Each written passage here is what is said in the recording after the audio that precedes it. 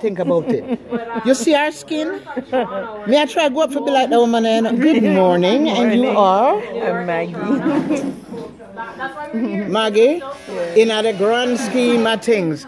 In a all of them yeah something yeah. All of them yeah something yeah.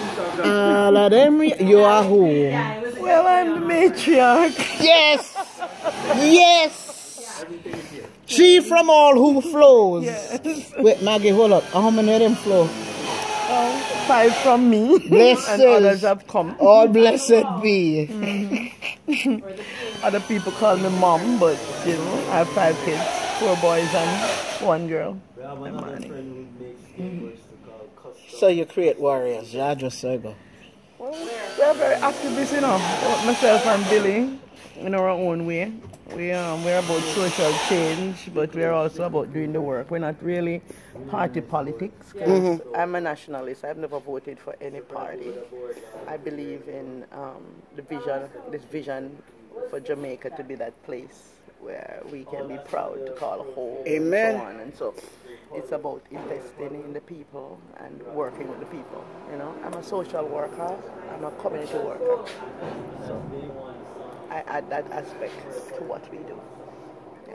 Sometimes we have women who are sitting out there like that, like they used to tell us every now and then. Or even when I was here, and I'd see women come back and they have that 2 weeks. And I remember a friend of mine saying, I'm making us some mash up, someone gonna come back. You have to learn to balance things. And part of it that I was seeing that it wasn't that measure of community resources that they could work with, right? Because here even the washerwoman had a washerwoman. Even if you have a washing machine, you still had the washerwoman. And the teacher would go off and the washerwoman would leave the string of lines over there, and then there's somebody else to share whichever, and then they reach to whichever one of these foreign countries. You know, interdependence, a sense of belonging. So once you feel like you belong, then you'll want to live up to certain standards because you don't want to let down your people, you know. So there's so much lack of attachment.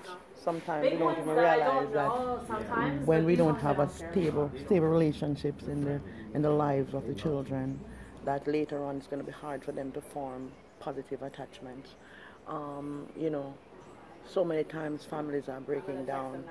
In our family, we have a history of families sticking it out together. Billy's parents were together for over 60 odd years. Ooh, mercy. They died in their 90s. My grandparents were together for years. And, you know, my parents, you know, so we're used to having that example of family. So we are like a big yard here, where you have multi-generations living within the same space. It's very interesting because sometimes there are communication issues, but we make sure that we teach our kids to communicate from very early. Matter of fact, one of the things that people find amazing is that our babies talk so early, and they are communicating in full sentences, and they feel empowered, you know, to express themselves and know that they will be supported. Now, so see, that's the kind of environment we provide. See, it's that thing. I was speaking with someone last night because we're looking at the dysfunction in many families, especially when it comes to an issue of communication. I remember one person still addressing herself as being the outside daughter. I said, after this man has raised you for 40 some odd years, yeah, but he's not my fault. Yeah, but he didn't make you feel that way. And you're still holding on to that piece. And it ascribes to the rest of the children who, yes, they come from those two, but you're still the oldest. Yeah. And they know that. So it's all these measures, like, Lord knows my family had its numbers and its measures. But when we look at the amount of splintered families that we have, we need to heal. You know, how can we begin to assist? So may I forget to talk to us grown women, because I don't always get to talk to grown women. But we begin first with a conversation. You know, because that's where communication comes in, the conversation. But some of them don't want to sit there at the table because nowadays everything I text. I know, but that is where now we know the older generation, we have a responsibility to engage them. You see, like how you're planning to bring a group of girls here. When they come here, it's going to be different. because we're going to engage them differently. So you engage the kids in things, you know, not just going to Disneyland, but maybe going to a park. So you go for a hike and you get hot together and stop on to hydrate and spite you and whatever. And, yes, you know, made memories. Somebody tired, so you have to hold up one another and you sit and you eat together and that kind of thing, you know what I mean? And as Jamaicans too, sometimes when we're living abroad, we forget we can still bring certain aspects of our culture. We can gather in the yard and tell duppy stories. Hi. And we can sing folk songs, and we can talk about the time, even though the kids are growing up in the city, you can still talk about, relate to country, so that when they see a box of milk, they know it come from a cow and not just from a supermarket shelf. You know, it's the biggest thing. I have friends who are teachers now, and they said that all of a sudden the kids were like, what do you mean that no, it comes from a store in the box. The child absolutely was freaking out because the egg was coming from the chicken. Yeah. They're removed from nature, and that's the false reality that they've embraced, you know. In Jamaica, you're not so caught up about hurting my feelings. Aye. Yeah, everybody's talking about, oh, you're hurting my feelings. You know, you learn that life is about give and take.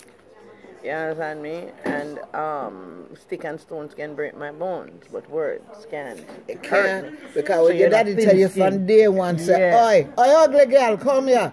And folks didn't, I tried to explain to someone that because it was said in a certain way, it's probably a joke. There was no damage. There's no damage. He's probably teasing you. Maybe because you're feisty or you whatever. Oh, no, so sometimes the prettier them is. And make you balance out real good so you don't get caught up in them things. The hype, yes. It's very important, you know. So we're going to have these moments, if you don't mind. We're going to have some mama corners. No problem. Well, me there. Every now and then, because... And I'm finding this on a lot of the posts. One of the videos I did was specifically on Stop Domestic Violence. DG Delrose...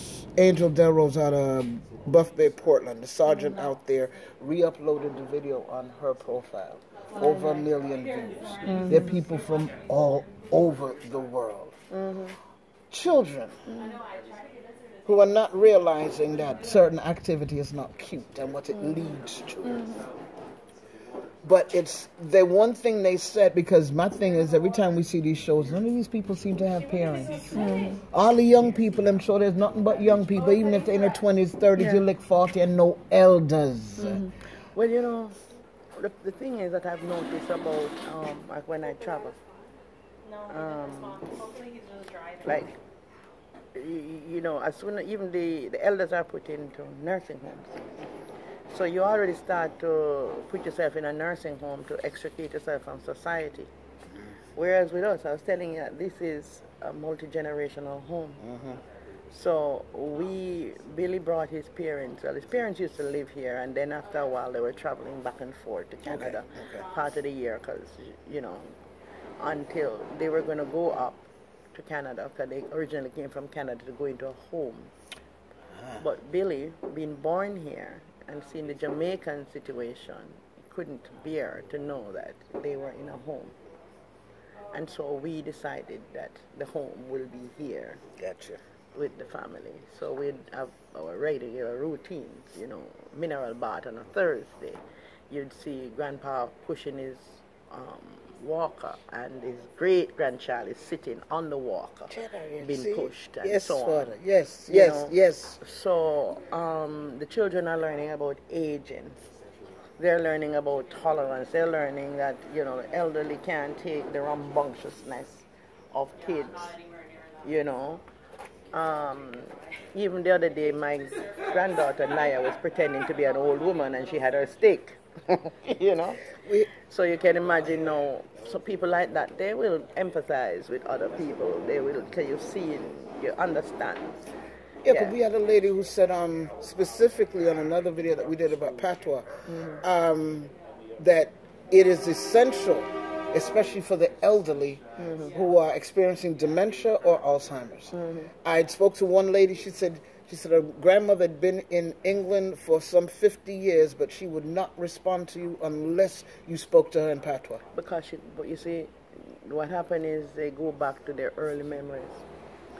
And so even a lot of things happen, abuse happens because people don't understand. My father-in-law, he had dementia. Found out that coconut oil helps. So, you know, they had been pushing this vegetable oil on us and corn oil and trying to tell us that coconut oil no good. We never used to have so much dementia. So coconut oil I found was what helped me to preserve.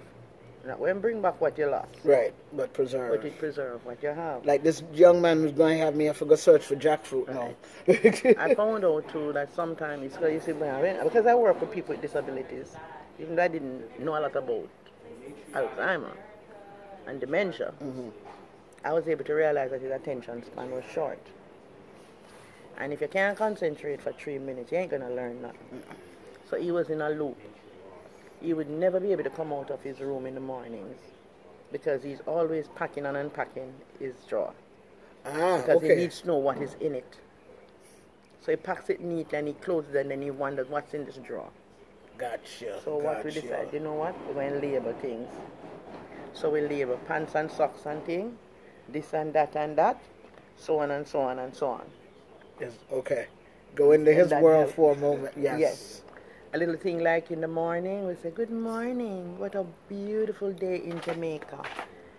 But you don't know sometimes when you wake up where you are, especially if you have lived different places. You know? Yes. So so as a family we've learned our coping thing, and then I found that he used to love music. So music, when he has music, it lessens the anxiety. Because being a man, he was a journalist. So communication was his thing, and he was able to explain to me that he felt that he was being in a box. Okay. So that's what the dementia does. It has you in a box, and you cannot get out of the box. It doesn't mean you're less smart, but it's affecting your memory. It's affecting so many things. But when he's listening to music, he relaxes because he's singing along, he's tapping along, and as long as he has his music, he's okay. He's okay, you know. And then what God and then you know what was good is that he never forgot me and my husband. Okay, points of references. Yes. So we were his points of references. So so it was a very humbling experience dealing with that. You can imagine he got chikungunya,